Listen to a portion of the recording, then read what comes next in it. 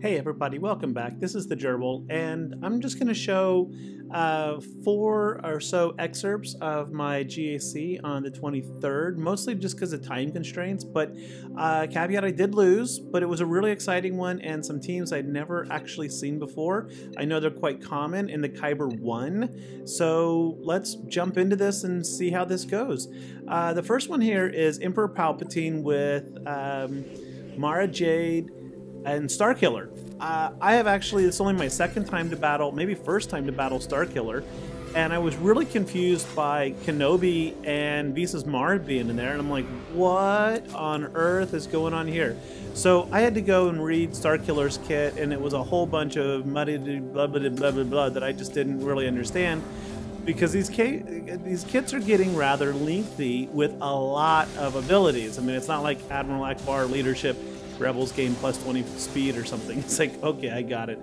And then I jumped over to SWGOH.gg, looked at the counters, and I saw that pretty much the only thing that is consistent against Emperor Palpatine, Mara, Kenobi, Visas, and Starkiller is Jedi Master Kenobi. And I was like, what? After that, the next one had like a 75% win rate, which is like a 1 in 4. And I mean, 1 in 4 loss. And I'm like, oh, snap-a-roos. And I keep going down because I didn't have that one. And then I saw Imperial Troopers was there, and I was like, oh, I just don't know about that. I'm not comfortable with Imperial Troopers versus this. Then I saw Sith Eternal by himself with Wat Tambor, and it only had a 62% win rate. And I was like, okay, well, that's my best option, and we're gonna throw in some throwaway Sith just to prolong the battle. And it's gonna, I think, I don't know if I made mistakes or anything here. I think I did the best I can. This was a really exciting battle, but there is one mistake. In the beginning, you're forced to link with Kenobi because he's taunting. After that, I linked with Starkiller. I should have probably linked with Mara Jade, because she seems to be taking a lot more turns. And so because of that, oh, here it comes, here it comes. Ah! Ooh, I survived. Nice.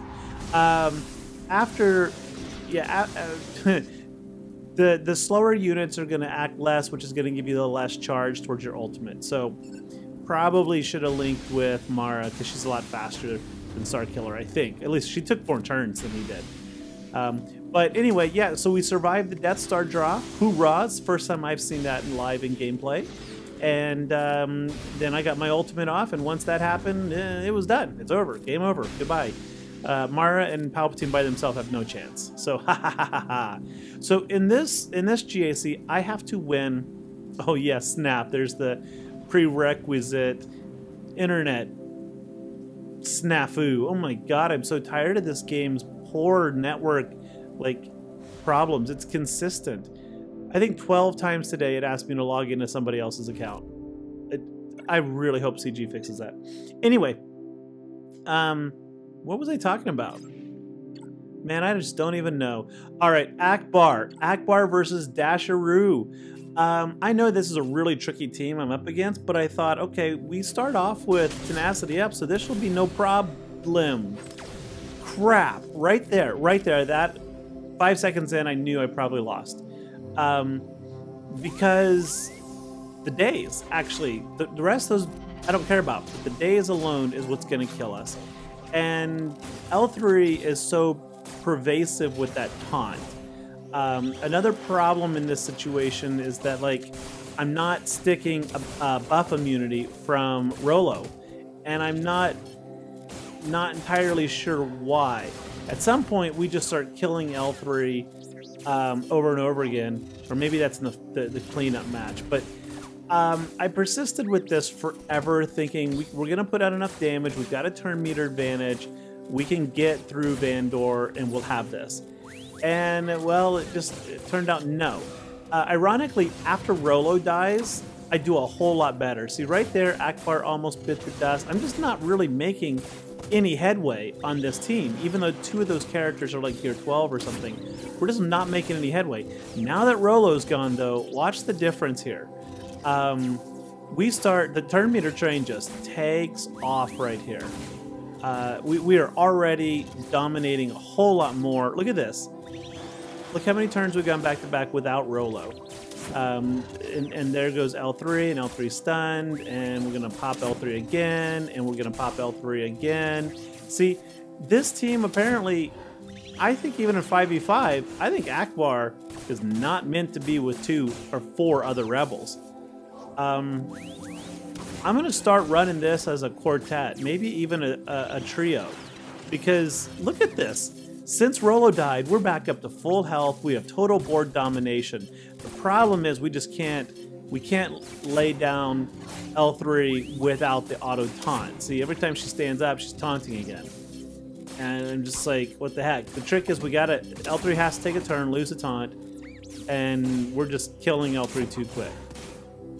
So we end up timing out. And I just screw it. Let's just leave, right? That was a frustrating experience.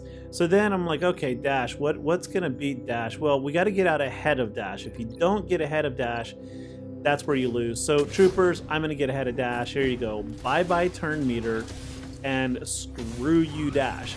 Now the problem is, and I'm gonna go ahead and fast forward this a little bit, that Troopers are primarily a focus fire team. We do have some AoEs on 4 of those characters, ironically, even though I just said that. But the bulk of their damage comes from their basics and the assists that they get on that and the stacking damage. However, eventually their AoEs from Veers and Pia, which are actually not that strong, eventually they will ramp up because of the thing that the Troopers do, and that damage will escalate, and we'll be able to get rid of Vandor just through the AoEs. We don't even have to attack Vandor. We're just going to clear the whole board slowly, which is why we got this on fast forward. And I probably should have done this the first time.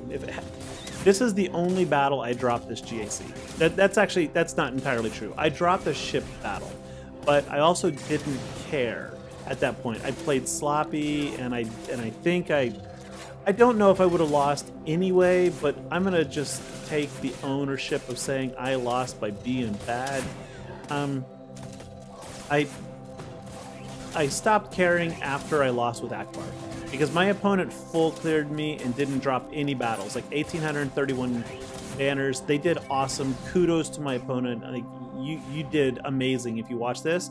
And so I knew as soon as Ackbar died, I was like, that's game, that I lose this. So when I got to the ships, I just didn't really care, and I just kind of mashed buttons and tried to get through it quickly. And my rebels lost to a 5-star executor, which is, I'd say I have about a 70-80% chance of winning that one. Ooh, Inquisitors. If you all have not seen Zareth Prevail's recent video about Inquisitors, you really should go watch it. He is saying in much more detail what I've been saying for a while about Inquisitors, is that one, it is yet to be determined how good Grand Inquisitor will actually be with the squad. And I think, and he agrees, it will be a lot better than most people believe. There is a lot of anger in the community, and a lot of people who are upset with things, that they're venting their frustrations at the Inquisitors, who are, without Grand Inquisitor, I will agree, not a good squad. They're just weak overall. I mean, they have almost no damage output. But Grand Inquisitor's kit is actually a lot better than most people are giving it credit. And a couple of people are now able to consistently beat Gas and Jedi Knight Luke without any problem now. And I think that with more time and proper modding and team speeds and things, I think that the squad will be a whole lot better. Now, there's a bunch of anger, of course, that it seems like they will not be able to beat Jedi Master Kenobi with Cat. And it's like, as Zareth has said in his video, and as I've been saying for a while, it's like, did we really want that? Did we really want one Journey Guide character with 4 marquees to be able to beat the #1 meta Kenobi with his lifter character Cat, who's only available now in Proving Grounds, thus incredibly hard to get? And the answer has to be no, of course not. We don't want such readily accessible characters to be so easy, or to be able to defeat the in-game characters. that's not healthy for the game. It really isn't. It's not healthy for like the longevity of it. And then, as Zareth points out, if you go back and you read what CG has said over and over again, they never said Kenobi, and they never mentioned Cat until the release of Grand Inquisitor. And they never said it would actually be able to beat it. They said that Grand Inquisitor and the Inquisitors would be able to challenge them in territory wars. And in territory wars, of course, we're going to have 2 or 3 Omegas on the Grand Inquisitor that nobody can test right now. So I think people need to just kind of calm down, chill, and let the peoples out there with the Relic 8 and 9 Inquisitors play and find out. But you know, I think it will consistently beat Jedi Master Luke. I do, Jedi Master Luke. And I think it will pretty easily beat Jedi Master Kenobi without Cat. And I think it has a highly viable chance of beating Kenobi with Cat. I could be totally nuts, but I think it will happen in time. Not like consistently, not super easily, but I think it will happen. All right, final battle I'm going to showcase here. Wampa versus Mon Mothma, which I've never done this before. Surely there's a lot of these vids out there, but this got really stressful because, watch this, I'm one-shot killing Cara Dune now every single turn.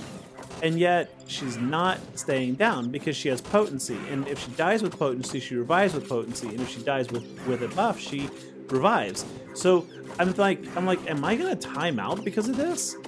And it gets really darn close. I had to go to SWGOH and do some reading, look at the kits, and I couldn't figure out how to get this done. So I just put it on auto and just kind of, you know, cross my fingers and hope for the best. Turns out, somehow we win. I think it's when we pop Mon Mothma with the AoE attack that we finally win, and whoa, whatever, but stressful. Anyway, guys and girls, thanks so much for watching. Hit a like and subscribe, and I'll see you tomorrow, my 5th episode of the Galaxy Last Week. All right, see y'all later. Bye-bye.